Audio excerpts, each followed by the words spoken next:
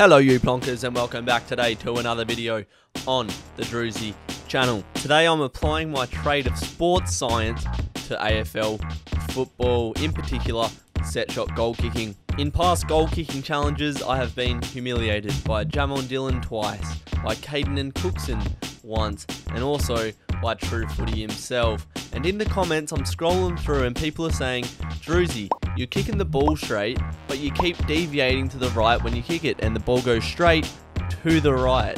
So that got me thinking, what is the sports science behind an AFL set shot? In today's video, I'm going to be talking through the sports science of an AFL set shot. I like to call it Drewzy's theory of goal kicking. I hope this can help you out with your set shot if you're a footballer at home. If it does, make sure you drop a like, drop a sub if you're new. Let's get into it. The first sports science principle of Drewzy's theory of set shot goal kicking is linear momentum. What is linear momentum? According to Google, linear momentum is momentum in a straight line.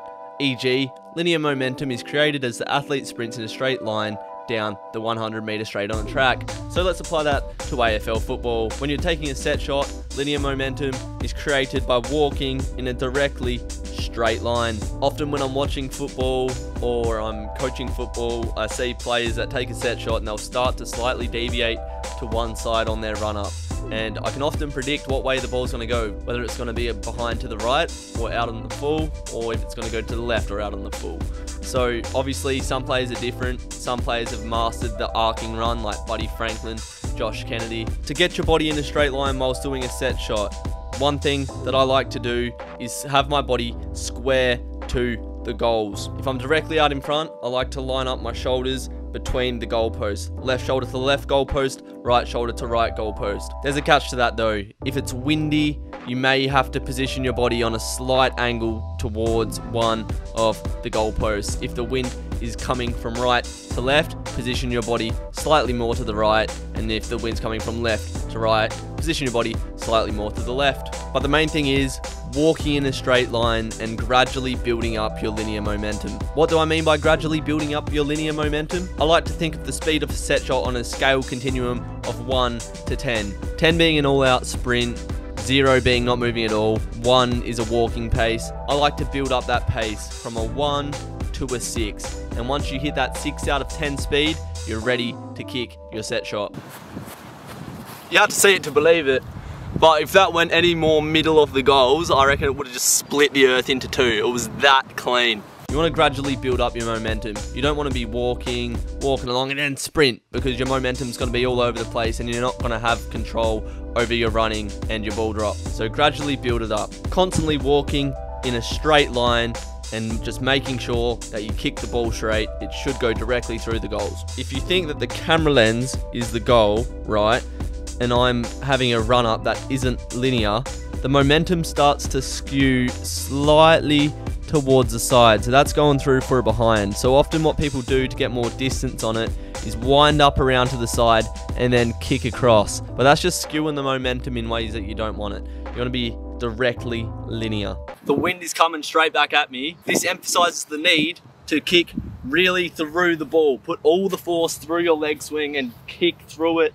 Nice and straight, nice and linear. You should do this with every set shot, but especially when the wind is coming against you.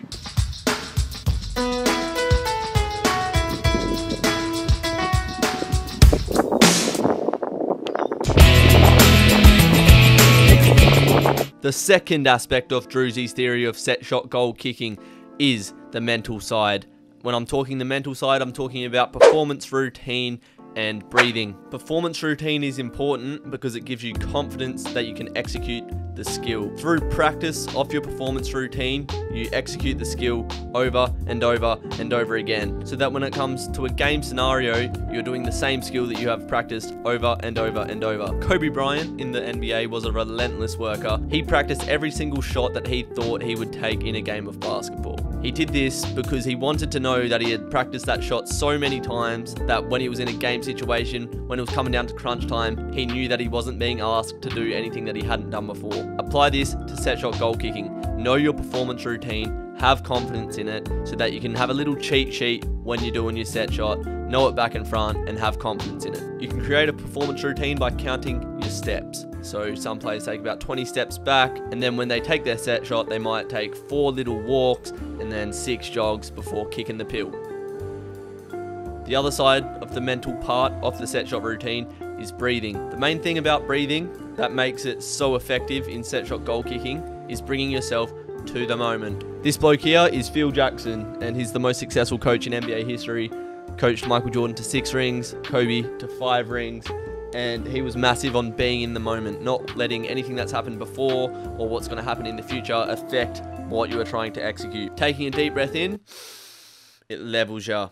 You're calm, and when you exhale, it eliminates all the external noise and stimulus. This is one that you might have to practice if you're unfamiliar with meditation or just breathing in general. Let's bring back the distance so we can put more momentum through the ball.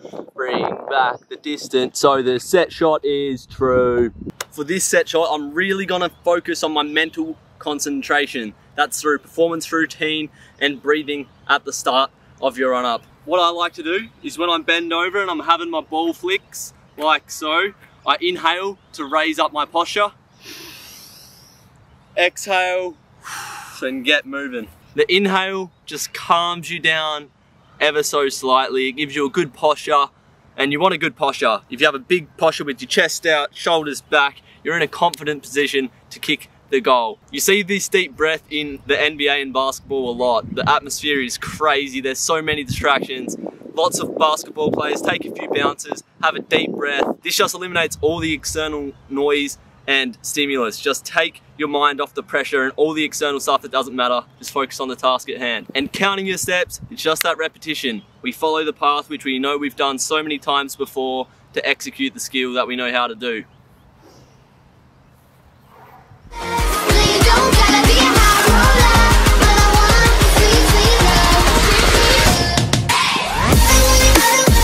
Simple as that. Simple as that. The third principle in Drewzy's set shot goal kicking that you have to think about is projectile motion. Obviously the projectile is the football, and the motion of it is how it moves. Who would have thought? What do you want to do with the projectile when taking a set shot, you ask? Well, I will tell you that on your ball drop, you do not want the ball to deviate in the air. Here is a good example, and here is a bad example. You want to make sure that you drop the ball in a way that it sits nicely in the air so you can kick the underside of the point of the ball. Alright, I've got a football. So when you drop the ball, you want it to be straight. You don't want it to be wobbling. When you hit the ball, you want to hit this part, the underside of the ball on the ball drop, so it gets a nice backspin. Bloody hell. So projectile motion, make sure the ball drops in an orderly manner. All you want to do is drop the ball. Drop. Not throw up. Drop. Now obviously, it's easy to execute this when you're straight out in front. The margin of error is much smaller. You have a lot more room to fail because the goal is directly in front of you. So even if you skew it to the left a bit or skew it to the right, you have a bigger chance than when the goal is like that. It's a matter of angles, mate. When you're on the side or in the pocket, it's like that. When you're out in front, it's like that. It's not rocket science, but I just hope it gets the cogs ticking in terms of what you're thinking about when you're having a set shot. I'm going to apply it here.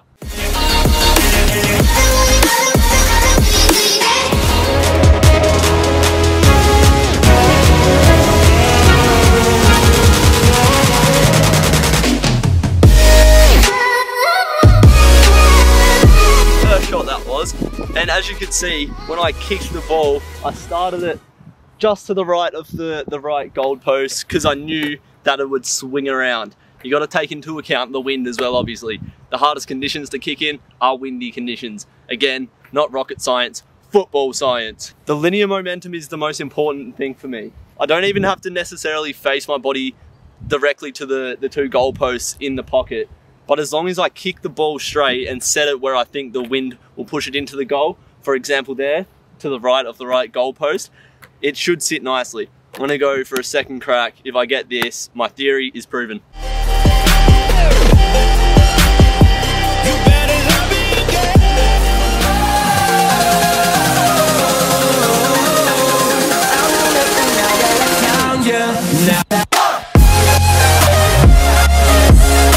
Look, I'm not even a football player. It just took me 2 shots 2 from 2. It's really not that hard. It's a matter of science. It's a matter of just executing the skill. That's all it is. Don't overthink it. That's why the breath is so important. Breathe in, relax. You're in the moment. Nothing before or after is bothering you. You are just focusing on the job at hand, which is to kick the ball straight. And every single decent footballer can kick the ball straight. Get that linear momentum going.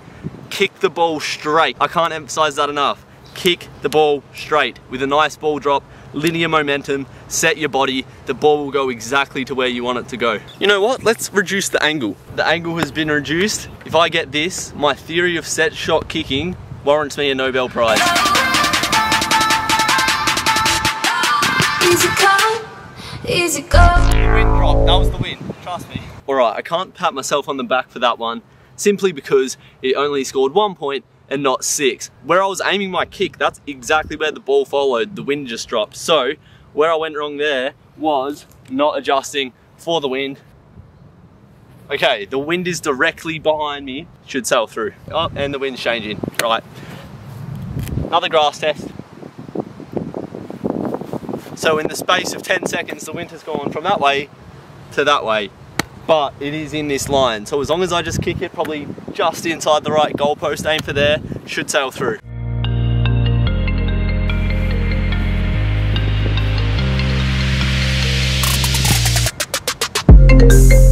Let's have that. I mean, come on. That is Drewzy's theory of AFL set shot goal kicking. What do you reckon about that? If you enjoyed it, if this helped you with your set shot, make sure you drop a like, subscribe if you're new, go follow my TikTok @_Drewzy for more videos, watch my podcast and that, and I'll see you in the next one. Take care.